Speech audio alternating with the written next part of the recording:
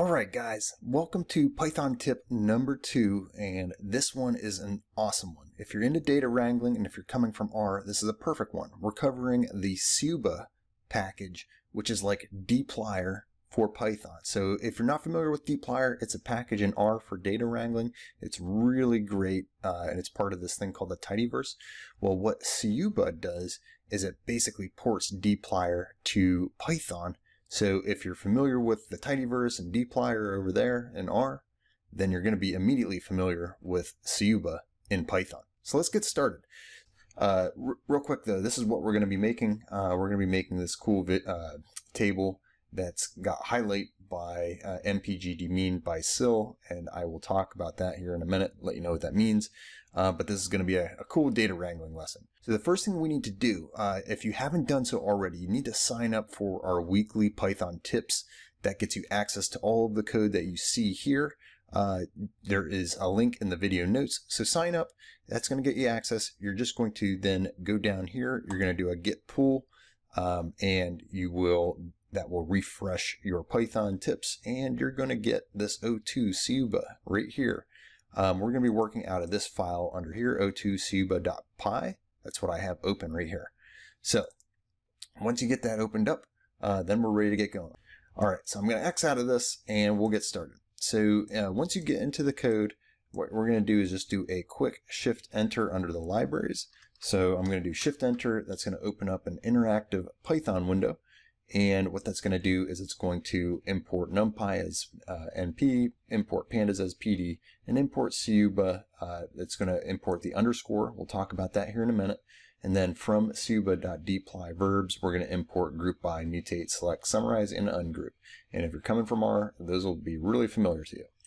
So the next thing we're going to do, we're going to load a data set. So I'm actually going to minimize this so we have a little more screen to deal with.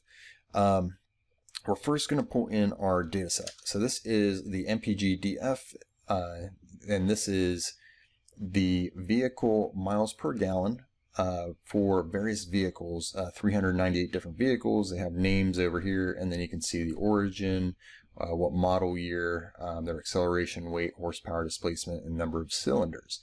So what we'll be doing is we'll be modeling and aggregating data on these on this data set. So to get started here, we're just going to do some simple stuff with Siuba. I'm going to show you how you can do a group by and summarize. So again, if you're coming from R, this is a great tutorial for you. Our goal here is to do the mean and standard deviation of weight by engine size. So what we're going to do is very similar to how R operates. We can start off with our data frame, and this thing right here, whoops, this thing right here is going to be our piping, this greater than sign. So we're going to pipe into, we're going to start off with our MPG data set, and we're going to pipe this into group by and then group on the cylinders column. So when I do shift and enter, that is going to create what's called a grouped data frame. And this is Siuba under the hood knows how to group this by our cylinder column. So 8, 4, 6 cylinder engines are all going to be grouped. Then what we're going to do is we're going to apply our summarize. So I'm going to do mean weight equals np mean, and in here I'm providing the weight column. So this is something cool that Siuba does. We're using this underscore, which I've imported up here. And then we're saying underscore dot weight. So we're basically saying, okay, this has been grouped by cylinder, and then for each of these groups, we're going to grab out the weight column, and we're going to take the mean, and then right down here, I'm doing the standard deviation. So watch what happens when I do this. So I'm going to do shift and enter, and very quickly, we've got our summarization. So you can see for each cylinder of engine, we have the mean weight for each. We have the standard deviation, and you can see the standard deviation tends to increase, the mean tends to increase with the number of cylinders. So pretty cool. And we can save this as a weight by cylinder. And if I hit shift and enter, what's really cool is that this is basically just a pandas data frame. So if I do type on this, shift enter, we can see it's a pandas core frame data frame. So what Siuba does, it's amazing. It just basically gives us the dplyr-esque verbs from R in the tidyverse and brings them over into the Python world. All right, so next what we're going to do is something a little bit more complex. We're going to do a group by and mutate, which is something that's traditionally a little bit more challenging to do in with base pandas. And our goal is to demean the MPG by average of each cylinder. So what that means is for each vehicle that we have in here, so I'm going to do a quick select statement. So we've got vehicles, we have their cylinders, and then we have MPG. What we want to do is we want to group on the cylinder and then take the average MPG and then subtract that from the MPG. And that's what we call demeaning, and we're going to do it group-wise by cylinder. So what this is going to do is it's going to tell us for each vehicle class of cylinder whether or not that vehicle is above or below the average mile per gallons for vehicles with that number of cylinders. So we're going to do our first group by, shift enter. We now have a group data frame. Then we're going to do our mutate, which is just adding a new column here, and we're doing mean MPG equals the np.mean of _.mpg. So remember, that's how we refer to columns when we do these group-wise calculations.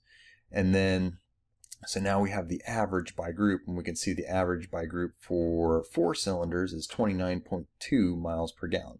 So this vehicle here is below the average, this Ford Mustang. This VW pickup at 44 miles per gallon is above the average. Dodge Rampage is slightly above the average. Ford Ranger is below the average, and so on. So next, what we're going to do is do an ungroup.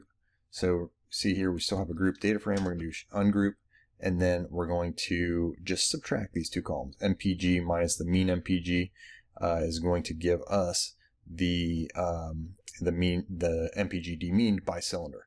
So you can see here, this last mutate is going to be _.mpg minus _.mean MPG. So just subtracting these two columns, shift and enter, and that adds this column on here, right here. So now we can tell if it's positive, it's above the average. If it's 0, then it's right around the average.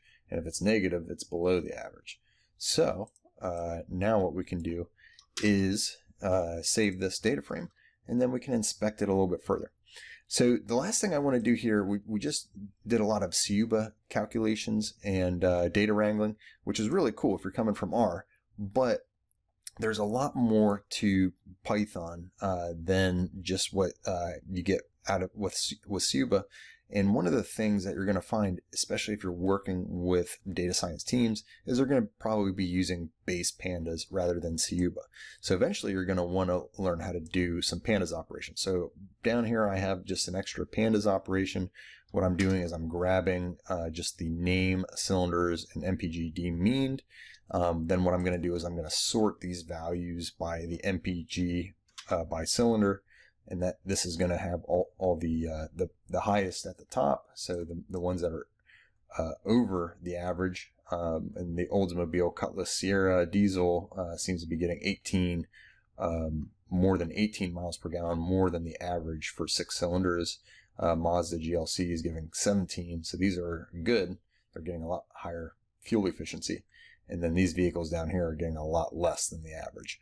And then what we can do with pandas is access the style accessor. So if I do shift and enter, this gives me the style accessor, which produces kind of a long table.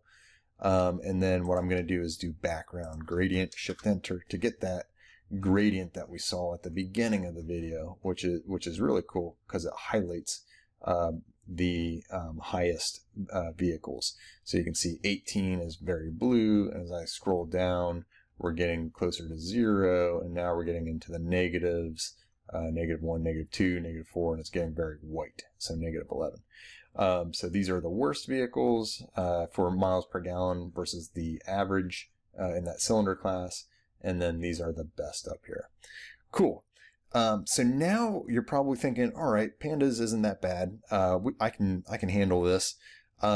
So let's just recap here. Learning pandas is really a good idea. Siuba is great when you're coming from R to Python, which is what I did.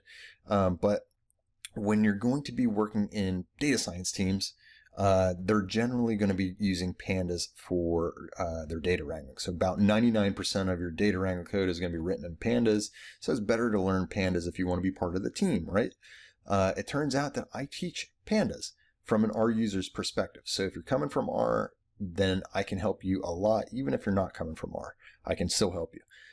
So there's this course that I just launched. It's called Python for Data Science Automation. It contains 5 hours of Pandas data wrangling, and that's just in the first part of the course. So there's 2 more parts where you're going to be learning from SK time. You're going to be learning time series. You're going to be learning how to work with time series with Pandas. You're going to be learning how to do automations and make lots of functions and do all sorts of cool things like visualizations and reporting.